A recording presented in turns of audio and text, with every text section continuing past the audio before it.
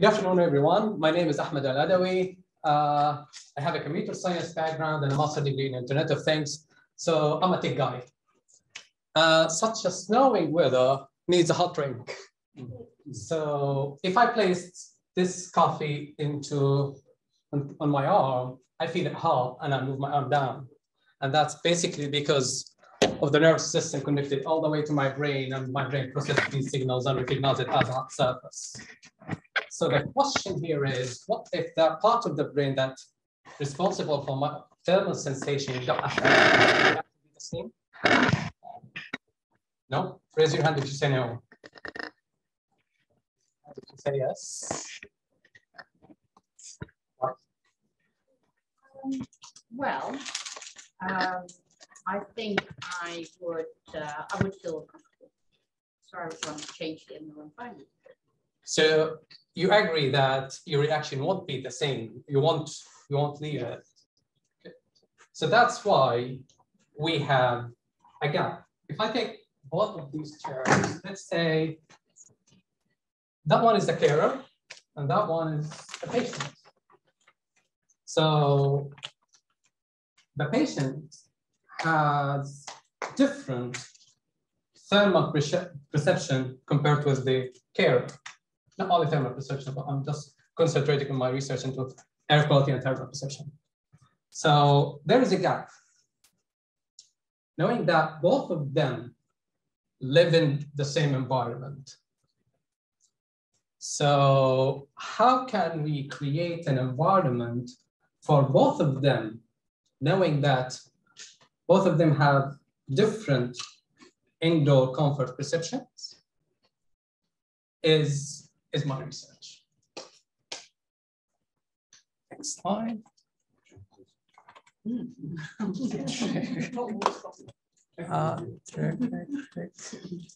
Yep. So this is my research gap, different thermal and indoor environmental perceptions between people with dementia and their caregivers indoors. Let's say some numbers here. So in the UK alone, there are 16 million people aged 65 and above, nearly 850,000 people diagnosed with dementia. And 80% of that number lives in their own homes. So they don't live in like care homes or so. So we want to come up with a solution for these people that can be adopted indoors in their own homes and can solve that problem. So people with dementia and their caregivers have different indoor perceptions compared to normal adults. On the other hand, the needs for design guidelines for a dementia-friendly home is growing because most of these people live in their own homes. That's why the aim of my research is to develop a general design advice on the design and operation of homes for people with dementia and their carers, which increase the independence and offer high levels of activities. So we've highlighted the problem. And if we see here, a lot of research has been done, different seasons, summer, mid-seasons, and winter. And we can see like the optimal temperature for people with dementia in winter in China range between like 14 and 19 degrees. If we compare that number in the UK, it's 22.7. So they're not the same. If we want to create an indoor environment, we have to consider these differences. Knowing that these people have been living in that climate zones for quite a long time. In other words, their bodies adapted to that environment for that, for a certain amount of time, that long time. That's why we can see it's the optimal temperature in China is lower compared to the UK in winter.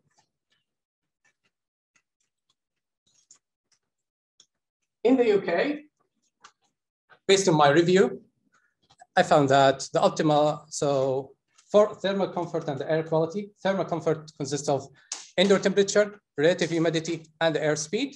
for the air quality, I'm concentrating with the CO2 level. So this table illustrates the optimal indoor environmental parameters for people with dementia and their caregivers just in the UK.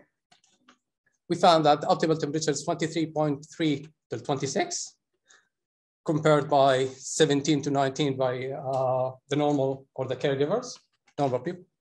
The relative humidity, 45 to 65, compared by 40 to 60. So people with dementia prefer higher level of relative humidities, whereas the CO2 and the airspeed is quite common between the caregiver and the patients.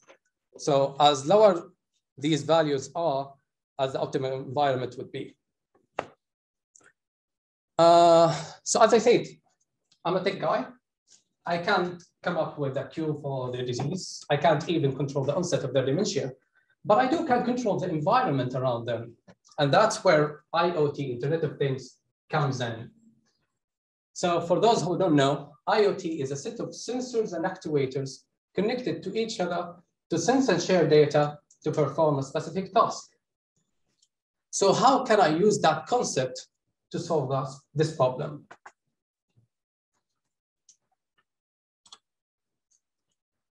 Okay, what kind of sensors do I need? What kind of data do I have to gather? As I said, here,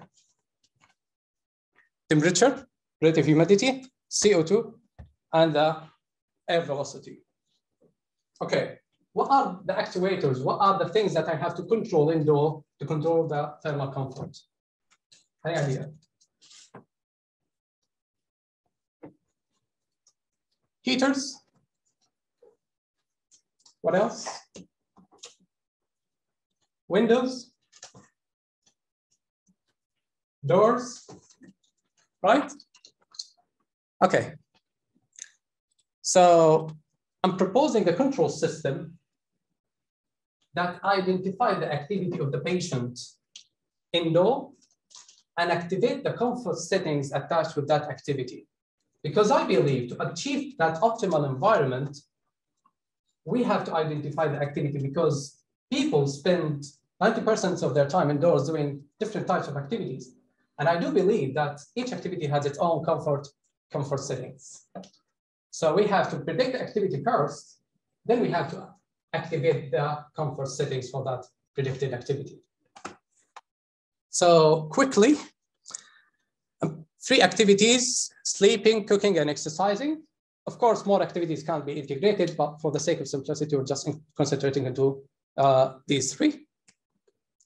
We will start taking the readings from the sensors and identify the location of these readings and compare it with these activities. We can note that these activities happen in 3 different places.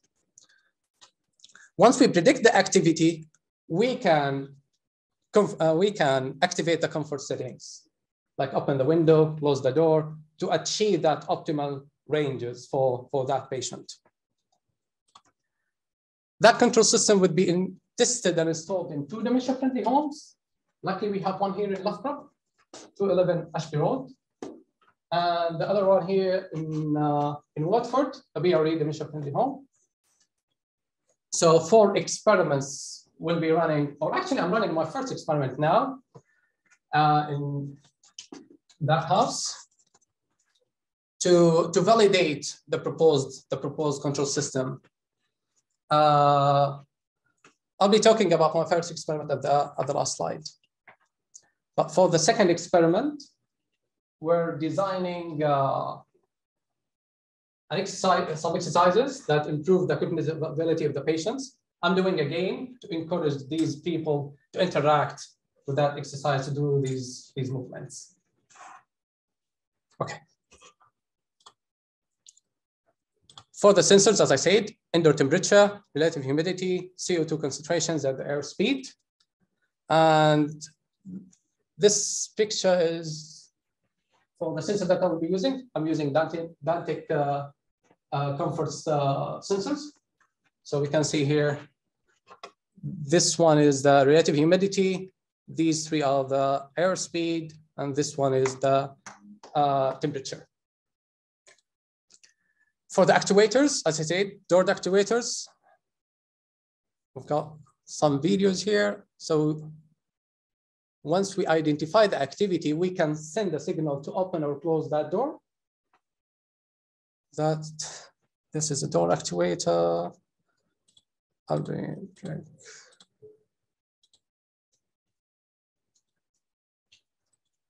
Window actuator. Two different types of operations will be integrated, so automatic and manual. If the patient is confident enough to control the system, then the system would give the control to the patient. Otherwise, automatic control would be activated. So that window actuator, opening and closing, and curtains as well.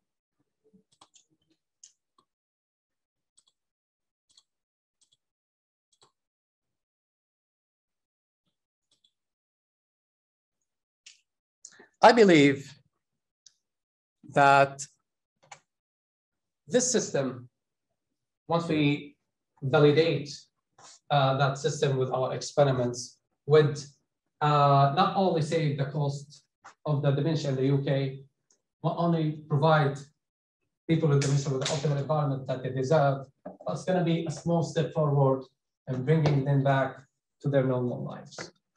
Thank you so much. And before I take any question, I want to invite you, if you are over 40 or above, to participate and interested in my dementia research, to participate in this experiment. So this experiment is running now in 211 Ashby Road. So if you're based in Loughborough and happy to participate in dementia research, then please scan this QR code or this link, and I'll be happy for you to participate.